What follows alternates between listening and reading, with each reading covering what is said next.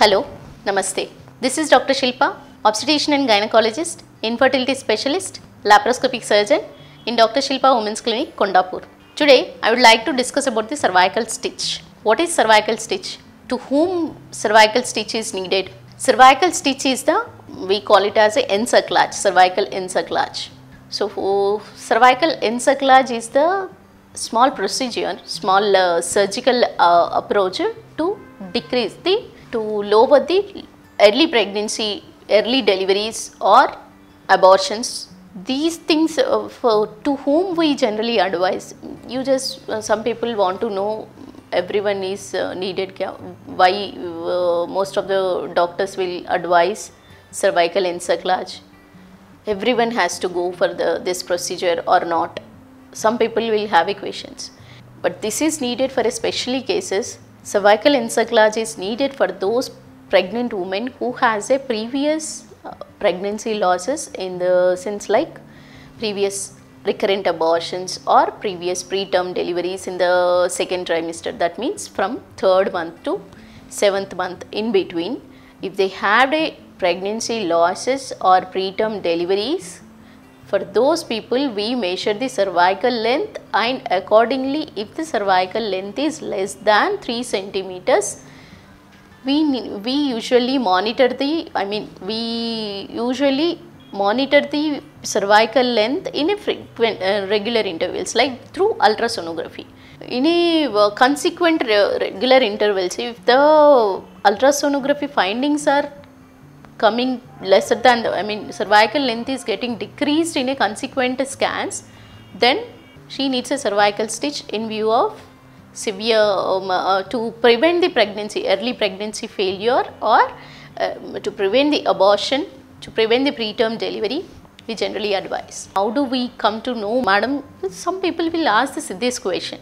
The cervical stitch needed symptom is, most common symptom is severe leukorrhea, severe white discharge during the first 3 months, post 3 months at the timing of 12 to 16 weeks in between. Generally people will have a more excessive white discharge. So excessive white discharge, at that point we need to measure the cervical length, and the cervical length is the indicator manually also. Clinical examination also we can rule it out, the cervix softness, cervix the consistency, and length wise we generally measure. If it is less than 3, we have to take the approach towards cervical stitch.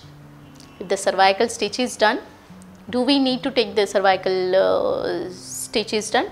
We generally give some tocolytics like uterine relaxants for a certain period. Those medication will help you in preventing the abortion, because when we do the cervical stitch also, there is a chance of abortion at that point during the procedure, because the membranes, if the cervical length is small, shorter than the 2 centimeter or shorter than 1 centimeter, she may have an abortion at the time of procedure also.